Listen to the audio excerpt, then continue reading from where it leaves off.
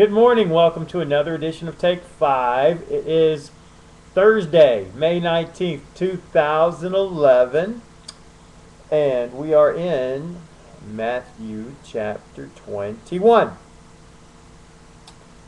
So, we are in verse 12.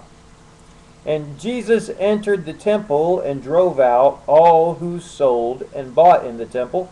And he overturned the tables of the money changers and the seats of those who sold pigeons. He said to them, "It is written, my house shall be called a house of prayer, but you make it a den of robbers." Now Jesus is heading toward Jerusalem, toward the cross. And he's actually in Jerusalem here. And he goes into the temple. And we read in other accounts where he actually took a whip out of cords and started driving people out. And he may have done this a couple of times or more in his ministry, but this is toward the end. And he goes in and he turns over the tables of the money changers and those who sold pigeons. And you can imagine these people weren't too happy. Let me explain what was going on.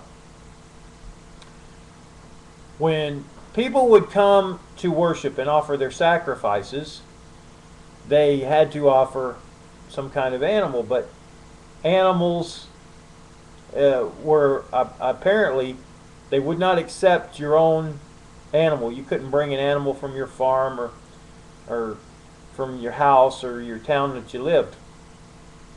You had to buy their animals. And in the temple area, in the temple courts, probably not the actual inside the inner sanctuary of the temple, and certainly not in the most holy place, but in the temple courts we had a business going on.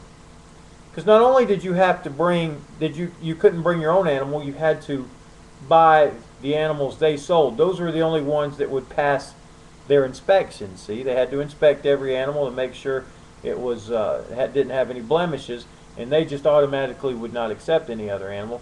So you had to buy their animals, their pigeons, their doves, their lambs.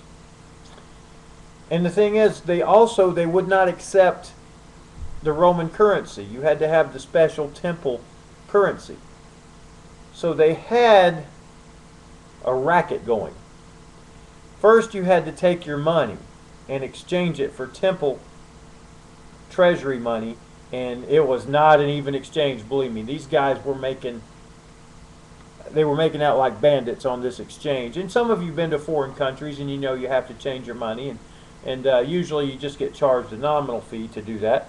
Well, these guys were charging outrageous fees to change over the money from the Roman money to temple money. Then you had to buy their animals, and they were charging up to 10 times as much as what the animal would be worth. And some of you have dealt with this kind of thing when you've gone to a theme park and bought a hot dog or bought a Coke, and it's $10 for a Coke or something crazy like that. It's a lot more there because you have to have it. You don't have any options. So that's why Jesus says you've taken what should be a house of prayer. The temple area is a place where everybody could come. You didn't even have to be Jewish. Everybody could come and pray and worship God. That was the point. A temple of prayer for all nations. Now you had to be Jewish. You had to be one of God's children to go into the inner sanctuary part of it. But the outside was for everybody.